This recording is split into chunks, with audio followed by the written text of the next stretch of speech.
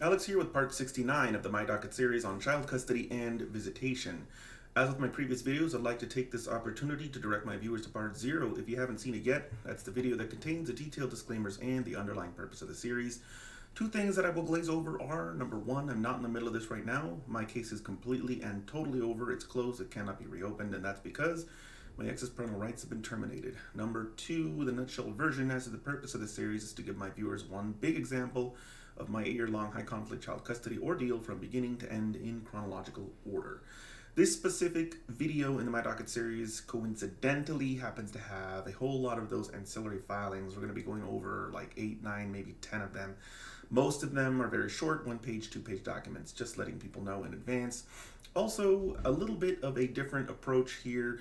The main document is an amended motion, which isn't a thing in Nevada. And so rather than just have this video dedicated to an amended motion where I really only changed one line, it would be a pretty boring, pretty short video. I'm going to go ahead and lump in the next document, which is my reply to my ex's opposition to set the school that her son's going to go to and to alter the timeshare schedule. All of that being said, I will glaze over very briefly that amended motion. I will point out the line that I changed, and I just want to elaborate a little bit. The big problem with amending a motion is the way that the time limits work, the way that the deadline to file an opposition to the motion works, and it creates all kinds of chaos. Other states might allow you to do this. They might have something in the rules of civil procedure. Nevada doesn't. So typically what I tell my viewers when they ask me, hey, what if I file a motion and then something new happens that would bolster that motion, I typically tell them to just file a second motion and just mention, hey, I filed the first one 2 weeks ago, but something new happened and here's what it is. That way your opponent can respond to both of those consistent with the time limits as to when they were filed and served. And it's a lot less confusing, and you're going to get a lot less grief, I think, from the attorney than if you try and do it the way that I did it. And I'm not even sure if it backfired on me or anything like that. I suppose we'll get to see as we go into the series, but nothing jumps out at me in my memory, so if it was brought up, it was probably very minor. I guess I could go a little bit into the mindset as to my reply, because my reply to opposition is going to be what I spend most of my time on in this video, and I talked a lot about the dismay that I had on reading my ex's opposition. Mainly, I was upset because I had gone so above and beyond to try and get this resolved without going to court, and then as soon as I read her opposition, she's trying to paint me out as a person who sneak attacked her by filing this motion completely out of the blue. A total shock. And I don't even know that it matters, because it's not as if she was going to agree to it anyway. It's not as if she's saying, hey, if he would have talked to me, we could have worked this out on our own. She still didn't agree with me anyway, so we would have still ended up litigating anyway. Not to say that you shouldn't, try to resolve something prior to filing a motion. That's a good habit to get into, and in fact, one of our districts does have a rule requiring that, and that's District 8, Clark County, and I do talk about that in the video, requirement to attempt resolution, but that's, neither here nor there. I wasn't in District 8. I did actually attempt resolution with her 3 times. I sent her all those emails. So, I mean, I can remember being really upset. I felt like, what's the point of trying so hard to work with somebody else, to communicate with their attorney, to put all the disclaimers that I put in the first email, especially because I just riddled it full of disclaimers, so that I could just underline that I wasn't trying to pressure her, but that we had a time limit based on an agreement that we made, based on a signed order entered by the court. And it just goes to show you why I did the videos win at all costs, which goes over how attorneys use win at all cost tactics, and the other video, which is they will never say good things, because they won't. It doesn't matter how hard you try.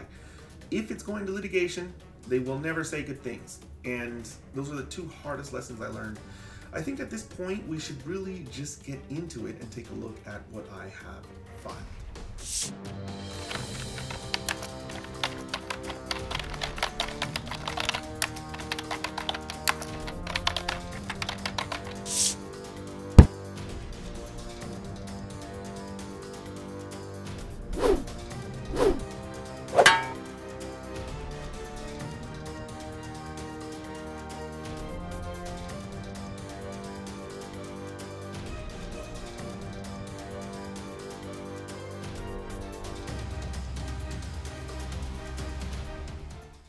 And here we have the amended motion to modify timeshare schedule and establish education. As I mentioned earlier in this video, I'm just going to skip to, oh, I should mention what this is mirroring. The motion to modify timeshare schedule and establish education is what this amended motion mirrors, virtually identical to that other document that we already went over, with one exception, and that is a citation to a case. It is down here. So here on page 3, I apparently mentioned Mac v. Ashlock when I quoted, when parents cannot agree on an important issue, they come to court on equal footing. And what I meant to put, or maybe I just meant to elaborate, is that this was affirmed in Rivero v. Rivero, the 2009 landmark case in Nevada. That's the only difference that I can find in this amended motion. As with my previous videos, you can go down in the description below, click on the link, download it, and if you see something that I missed, something different, go ahead and post in the comments below and we can talk about it. But from what I have seen, this is the only piece of the document, this one line, this corrected citation that I changed. Now, I mentioned that in Nevada, the rules of civil procedure don't allow filing an amended motion. By the way, they do allow filing amended, well, you have to ask permission, but you can amend a pleading. And if you want to learn the difference between a pleading and everything else in Nevada, you can watch my video, Pleadings. But this specific document can't really be amended in this manner. I'm not even sure that there was a point to it. I'm sure that the court, well, I'm not 100% sure. It's good to just get these things right the first time, guys. I'm pretty sure that the court would know where this quote comes from, when parents cannot agree on an important subject, etc., but I'm not 100% sure. And I'm not really sure what the best approach to this would be. You could either file another motion that's very short, 1 page, indicating that you're correcting it, or I guess you could use what they call a corrected motion, but I don't know. I mean, something like that isn't really talked about in the rules. I've seen attorneys do it sometimes, and who knows how it implicates the deadlines. There's just no idea at all. Do you file a response to both? Do you get to start the time limit again from the corrected one? Who knows? This stuff isn't really talked about, and so it's very confusing, not just to the attorneys involved, but also to the judge. I'm going to go on to the next document. Here we have a certificate of personal service indicating that I personally served this amended motion upon my ex's attorney, which means I physically took the paperwork into her office and handed it to somebody who worked there. Here we have the reply to opposition to motion to modify timeshare schedule and establish education. This is what we're going to be spending most of our time on. First paragraph, we go straight into the summary. I identify myself as the petitioner. I indicate to the court that I am representing myself by stating that I am appearing in proper person. And I identify the document that well, wait a minute. Yeah, I do identify the document that I am replying to. Right here, it's the respondent's opposition to motion, and I also help the court out with the specific date that my ex's attorney filed it. And this is typically the best practice, in my opinion. When you file an opposition or a reply, you should identify the document that you are opposing or replying to, and it helps to put the date that it was filed. So, memorandum of points and authorities. No factual background this time. We're just going to address my ex's attorney's assertions. Timeshare modification. Let's see what I do here. So she proposes a timeshare quite similar to mine, with the exception of Wednesday exchanges happening at 3 p.m. instead of 3:30 p.m. and an extra sliver of time for my ex on Thursdays from 7:30 a.m. to 3 p.m. I contend that the extra sliver of time for her is unnecessary. It's just an extra exchange, and he's going to be at school anyway. So why bother? He's going to be at school from 7:30 a.m. to 3 p.m. Oh, wow. That's what she's asking for? That's just even more inane than I thought. So she's asking for a sliver of time, which is not even going to have him. He's going to be in school. I know why she's doing this. She feels better having 60% of the timeshare. It makes her feel like she's more important, like she's the better parent. And this is something that we went through over and over again. She just did not want to be seen as an equal in any way, shape, or form if possible. She was really upset when I got joint physical custody. She was really upset when I got joint legal custody. And the last thing that she really had was that he lived with her 60% of the time. I actually remember she used to tell him that, remember, you live with me, not with your dad. You live with me, not with your dad. And she would justify it by saying that he's at her house more than he's at mine. And so he only lived with her. That's the way she would constantly drill it into his head. Of course, when the judge changed this, she lost that as well. Here we have, as a compromise, I maintain the timeshare proposal outlined in the instant motion with the Wednesday exchange at 3 as she proposes. So then I attach another illustration. We'll take a look at it when we get to Exhibit 1. Reply to the joint decision. So we attempted a joint decision so we did attempt to work this out together. Ironically, rather than show the court the good faith efforts she's made, she relies on the claim that my efforts were not good enough, which is true. She's not really saying that I didn't even try. She's just saying that my efforts weren't good enough. And I mention here, as the case law in Nevada states, when we can agree, joint decisions occur. When we can't agree, we come before the court on equal footing. It's that simple. It's a matter of fact statement that I'm making. When we can agree, we do so. When we can't, you make the decision. That's the way the law works. Rather than put stacks of email and repetitive evidence before the court, I evidence what appeared the most relevant emails. So what I'm saying here is there were even more emails than just 3, that I could have showed a whole lot more. But I didn't bother to do that. They actually call that cumulative evidence, and they don't like that. They just need enough evidence to prove your case. They don't need 15 different documents when 3 or 4 will do. She made no attempts at all to let me know what her intentions were, and it's true. I have asked for ideas from her as far back as June 10th. I'm even more dismayed that her first mention of any specific proposal, which is Roland D. Melton, has been disclosed upon the filing of her opposition. This is something that really irritated the judge, and it wasn't until the end of the hearing that he realized that he was being duped. It wasn't until the end of the hearing that he realized she had every opportunity to coordinate with me, and that the first mention of any school was when the opposition was filed. So reply to Roland D. Melton versus Coral Academy of Science. Personal relationships and distance. At Coral Academy, he'd be attending a school with friends he has made in person. Because Coral Academy is a charter school, there's more personal touch. Parents have to actively make an effort to be admitted and chosen, which implicitly places him in an environment of more actively involved parents and their children. Location, half a mile from the party's exchange point at Denny's, which is true. It's very close, as we already have to drive there anyway. Let's see, proximity of offenders. Her opposition, Exhibit 6, erroneously displays statistics for Coral Academy, middle and high. Oh, so the offenders aren't even near the elementary school. Okay. Let's see. So there's a different address. She didn't even use the right address. There's one offender in that address range. Now I'm even more annoyed than before. Because originally I thought it was unfair for her to point out how many offenders live near the middle and high school. Now I'm finding out she didn't even get the right address. It's just when at all costs. I'm sure they were aware of it and did it anyway. They were probably hoping that I wouldn't notice or that I'd overlook it. Discipline events. Unfairly compares the entire Coral Academy grades K through 12 with Roland Elementary. Obviously, when middle and high school children are lumped into Coral Academy's discipline statistics, there are going to be higher numbers, which is true. Coral Academy's elementary school is completely separate, and it's true, it's a totally separate campus in a completely different area of town, and it is drug and violence free. Test scores. Comparative test scores between the proposed schools is lopsided. Roland Elementary only has grades K through 5 factored in, where Coral Academy has grades K through 8.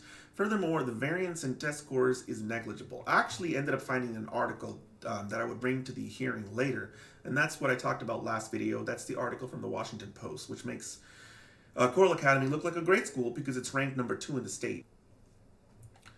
For want of prosecution, he's already been enrolled in Coral Academy. I've already paid the fee towards his uniform and books. By the way, if I didn't pay that within the 7 days, he would have been disqualified.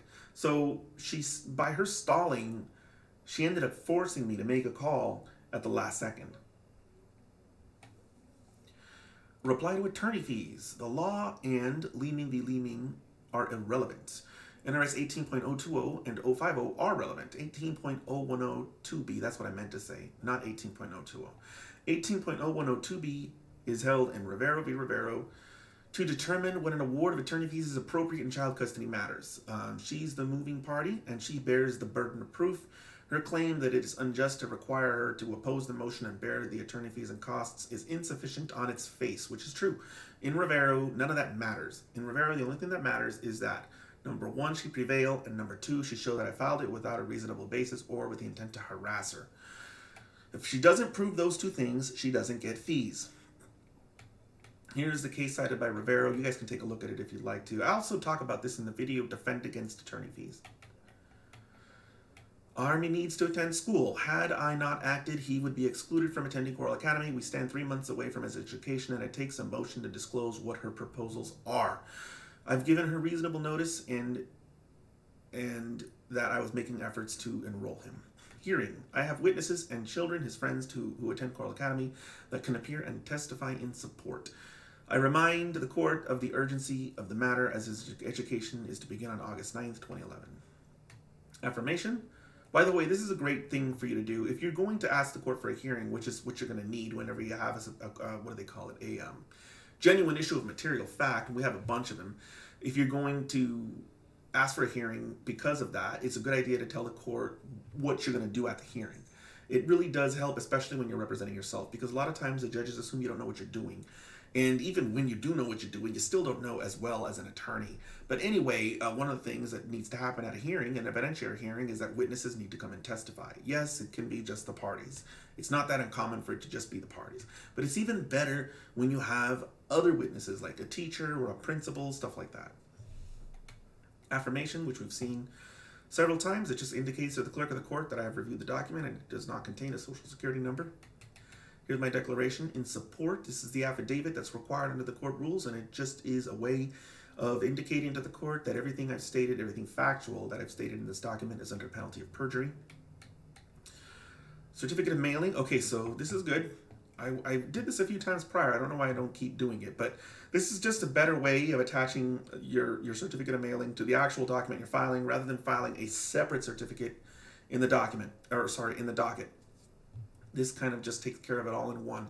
And this certificate of mailing indicates to the court that I mailed this document to my ex's attorney under Rule 5. So I didn't physically take this one and give it to her staff. I just put it in an envelope, mailed it, and that was that. List of exhibits. We got a timeshare compromise, the offenders list, and emails. So these are all three we're going to go through really quickly. Exhibit 1. Here's the compromise, which is, let's see here. What is this? Oh, so these, okay, so this is her proposal. This is my proposal, which was 3:30 until midnight on Sunday. Hers was 3 p.m. with this gap of time that she just moved over a little bit. So she didn't want to lose this time. She just moved it over. And then my proposal is to go ahead and go with her 3 p.m. like she requested, but then to still close that gap. Exhibit 2. So this is the actual address, and it's just one offender. Exhibit 3. Exhibit 3 is an email. Received your vacation, everything looks good. If you have any ideas about him going to preschool, kindergarten, etc. So this is just another email that I sent her that she didn't reply to. And another one. Okay, really was just curious, didn't have anything I wanted to force on you. So again, I keep communicating with her in this way that is just, I put constant disclaimers in here because she reacts to everything with hostility. And so these 2 emails, well, this one for sure has a disclaimer. I'm not trying to force you to do anything. I don't know about the other one, but that's just 2 emails. 2 more emails she didn't respond to. Here we have the request for submission. By the way, you guys, the rest of these documents should be those ancillary documents I talked about earlier in the video. They should be very short. The request for submission just indicates to the court that the motion, opposition, and reply on the education issue are now fully briefed and that they are now submitted to the court for a decision. If you want to know more about the request for submission, please watch the video request for submission. There's a whole lot behind this piece of paper. It's more than what you think. And this is another certificate of mailing, just indicating that I mailed a request for submission to my ex on the 23rd of May. Well, my ex's attorney, not my ex directly. Here we have the application to release appeal bond. Okay, so sometimes I see documents referred to like this as an application instead of a motion. What I always assumed is that these are documents that didn't need to give your opportunity or your ex an opportunity to respond. They weren't adversarial. I wasn't trying to take something from them. And so they're not titled motions. I'm not really sure that this is the right thing to do. I've seen some self-help forms that were titled applications, like for example, application to proceed in form of papyrus. But this is, I mean, I just probably assumed that my ex didn't really need to, oppose or respond to this because I was just trying to get my appeal bond back. I wasn't trying to take anything from her. For anyone who doesn't remember, when I filed that notice of appeal, not the first one, but I think the second one. Yeah, the second one, I had to pay a $500 bond. And unless your ex can claim something on that bond, for example, if they have incurred costs in defending the appeal, you're supposed to get it back. That's not a filing fee. Those aren't costs. That's just money that the court holds on to for your ex just in case you lose the appeal and they incur costs in defending the appeal and they want to get some of their money back. So I'm indicating to the court here that on the 21st, I filed a notice of appeal and I posted a $500 bond. That on the May 10th, 2011, the Supreme Court of Nevada affirmed the decision. And I am arguing here that under Rule 7, the purpose of the bond is to cover costs to my ex, and that in proper person appeals, the Supreme Court reviews a case before directing the opposing party to respond. In this appeal, the Supreme Court rendered a decision without my ex having to do anything. She didn't file any papers. She didn't incur any costs. Because no action was required of her and the district court's order was affirmed, the case is closed and the appeal bond can be dispersed. So I'm asking for the appeal bond to be dispersed back to me. And this works. Eventually, in fact, let's take a look further down this, because I think it actually is included in this list of documents. Here's a certificate of mailing where I mailed this document to my ex's attorney. Here's my request for submission on the application to release the appeal bond. I'm going to look and see here if I actually waited. No, I didn't. I filed it immediately. So I immediately submitted this to the court for a decision without giving my ex an opportunity to respond. In hindsight, I probably shouldn't have done that. I should have probably filed a motion because there's still a chance that she might have tried some way to claim that bond. In this situation, she didn't, but I think some judges might get annoyed because somebody might actually want to try and claim that bond for some reason that we don't know of. And the judges don't always know what's going on up in the appellate court. So again, this didn't backfire on me, but it's just some advice, I guess you could say to my viewers, is that if you're trying to get your bond back, you might want to give your opponent the time limit to respond, just like with any other motion that you file. Certificate of mailing indicating that I mailed this document to my ex's attorney as well. Notice of my ex's refusal to pay child support. Why did I file this? I'm appearing in proper person and I'm notifying the court of an intent to file a motion for contempt based on, let's see here. I allowed my ex to withhold child support while negotiations were ongoing in anticipation of a near-zero child support conclusion. After conducting analysis with my ex's attorney, I notified my ex that child support should continue as negotiations were taking longer than expected. Either in spite or willful ignorance, she refused to pay child support. Okay, so yeah, this is me being nice, and it backfired. So I told my ex that since her attorney and I were trying to work out the new child support number, she could just hold on to child support for a while. And what happened is she started to stall, and then she just refused to pay. And this is something I talk about in the video, exploiting good faith. With a high conflict ex, you don't want to be nice because they'll take your kindness and they'll weaponize it. They'll use it against you. And that's exactly what she did. From this point on, I learned my lesson and I stopped being nice. If you're nice to your ex and they just abuse you, if they just say, thanks for being nice, I'm going to take that nice thing you've done and hurt you now with that nice thing that you've done, just stop doing it. They're basically telling you, anytime you're nice to me, I'm going to just hurt you with it. In fact, one of the things that my second judge stated that I've never forgotten to this day was, she looked right at my ex, and you guys are going to see this when we get to the hearing video. She looked right at my ex and she said, ma'am, you don't get to take his olive branch and beat him over the head with it. It's a saying that I've never forgotten to this day. Here's the affirmation indicating that this notice doesn't contain a social security number. Non-opposition to motion to review and modify child support. So let's see here. My ex filed a motion to modify. I remember this. Okay, so yes, earlier in the My Docket series, she did file a motion to modify child support, and here I am indicating to the court that I do not oppose a review. That doesn't mean that I am saying that she can have however much she wants in child support. I'm just saying that I don't oppose the court reviewing and setting a new amount. I'm still going to be taking place in arguing the specific amount of the child support. I think this non-opposition caught my ex's attorney off guard. I don't think she expected this. By the way, if anyone wants to know more about these, please take a look at my video, non-oppositions. Why am I even including this? Okay, the clerk of the court would have made me do it. This is wrong. You're not supposed to put this. Okay. Sometimes the clerks of the court get confused and they think you're filing a motion or an opposition and you're not. It's like, hold on, this is a notice of non-opposition. It's not anything that's adversarial. I'm actually just saying it's okay, whatever you're asking for, you can have. So rather than argue with the court clerk or with their supervisor, most of the time, not just me, but pretty much anyone else would just say, okay, fine. Let me get that piece of paper, fill it out, sign it, staple it to the document, and just give it to them, just so you can get your document filed and get out of there.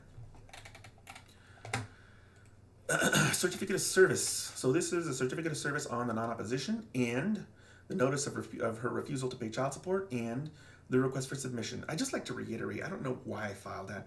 Notice of refusal to pay child support, notice of intent to file a motion. You could just send an email. You don't have to file something in the docket. You could send an email to their attorney. You could send an email to them saying, I'm going to file this motion to hold you in contempt if you don't pay. Filing it in the docket is just going to create one extra piece of paper for everyone to look at, including the judge. This is not something that I would do with the experience that I have now. And this is a certificate of service that's done by mailing. So I'm indicating that all these documents were placed into an envelope and mailed to my ex's attorney. Another request for submission. This time I am submitting to the court the motion for review for modification of child support and my non-opposition, as well as my ex's refusal to pay child support. Here we have an order directing parties to mediation. So the court has responded by sending us to mediation. This should be the last time we're sent to mediation. This should be the third time. I may have lost track somewhere along the series. If I did, I'm sorry, guys. Let me take a look at this order first, and then I'll mention how it went. Okay, so the court has reviewed my motion to modify the schedule and set up education for our son, my ex's opposition, my reply to her opposition. I submitted the motion on May 25th. The court notes that I filed an amended motion. However, the amended motion makes only minor changes to my initial motion. Therefore, the court will consider the merits of the parties' filings at this time. The court now finds and orders as follows. The parties share only one minor child. Okay, so yeah, that's the next paragraph. He's summarizing the fact that we share one common child, joint legal custody, joint physical custody, and our current schedule. Next assertion is that pursuant to the agreement, we were supposed to meet on or before the 3rd week of May. Next assertion is that the court entered an order denying my request for sole decision-making power in relation to education. The court also urged us to take a parenting course. I appealed to the Nevada Supreme Court. Why is this even mentioned? Weird. Okay, next we have the motion to modify timeshare schedule. I claim that I attempted to discuss with my ex the time schedule as directed by the July 2010 stip and order. However, I contend that these discussions were unsuccessful. I also claim that as of December 2010, I advised my ex of my intent to place him in the charter school lotteries. He claims that he attended the parents' orientation, but she did not. Next, I allege that I informed her on April 29th that I had 1 week to enroll him. Next, the court asserts that I requested the court order that he attend Coral Academy. I also requested parties' timeshare to be modified. In opposition, my ex claims that I enrolled him in Coral Academy without any input from her. She argues that I did not inform her and that I only informed her that I was going to an orientation for Montessori. She agrees to modification. She proposes a similar schedule. Regarding the school, she opposes sending him to Coral. She argues that there's a bunch of offenders registered within the, 1.5 mile radius, there's 19 offenders registered. She argues that the school is located. Okay, so yeah, she's got it completely wrong. The school is not next to West Hills. She's completely wrong. In my reply, I oppose her having the child. I oppose her timeshare. I claim that I have no problem taking the child to school on Thursdays. Regarding the school issue, I claim that in her opposition, it's the first time I've ever heard of her preference at all. I believe that Coral Academy is a better school because it's more personal touch. I controvert the offenders in the vicinity, and I controvert the statistics. Okay, I claim resolution of the matter is urgent, as the child's education is scheduled to begin on August 9th, 2011. Pursuant to Wallace, the court's decision regarding visitation is a custody determination. When modifying child custody, the court has to apply the best interest factors. Nevada law states that any order for joint custody can be modified or terminated upon petition, which is what we're doing. The court has the discretion to deny a motion without holding a hearing unless the moving party demonstrates adequate cause for holding such a hearing. This is called a Rooney v. Rooney standard. And there he is citing Rooney v. Rooney. Pursuant to the local rules, 44 subsection 4b, contested motions shall be set for hearing. Regarding the school, the choice of the child's school is an issue of legal custody. Legal custody involves basic responsibilities. Joint legal custody requires that we be able to cooperate. And then he cites a statute stating that the family court shall, whenever practicable, encourage resolution through non-adversarial methods. After this, okay, so he's sending us to mediation here. After this, I learned how to use the same rules against him. So he's using rules to force me to go to mediation. Basically, he teaches me how to use the rules to force him to bypass mediation. There's a bunch of exceptions in those same rules. He's just glazing over them. He's not even mentioning them. He basically teaches me that rules is where the power is, and I start to use the rules to get out of mediation because it's pointless to go to mediation with her. We agree that the timeshare should be modified. It appears that there's only a marginal dispute as to the appropriate timeshare. The court wants to send us to mediation under Rule 53. And the court schedules mediation on June 14th, 2011 at 1:30. The court's required to assess a fee, and it orders both of us to pay $150. To cancel a mediation appointment, you have to contact the family mediation office at least 48 hours prior. If you fail to do so, I'm assuming you forfeit the money.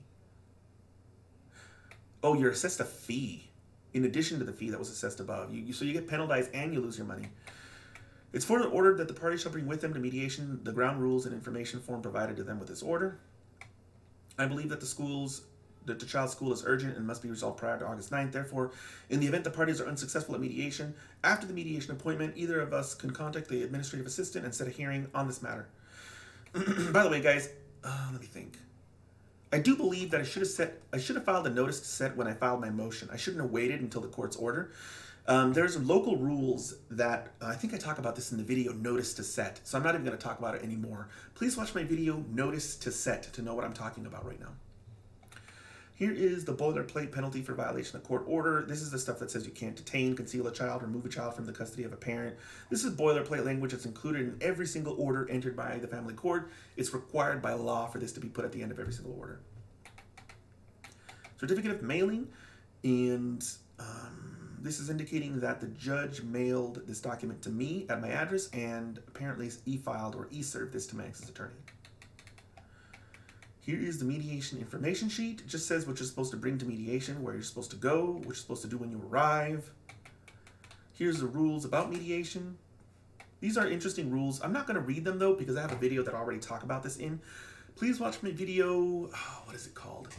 Settlement negotiations not admissible. If you watch that video, you'll learn a lot about what this form is talking about with regards to confidentiality and participation in mediation and settlement. That's basically this page as well. And then we got a questionnaire. This is like an application to fill out. Second page of the application. Okay, now we have an order rescheduling the mediation appointment. It's probably going to be a very short order. For some reason, the court had to reschedule it. So the mediation was moved to July 5th. I wonder where it was earlier.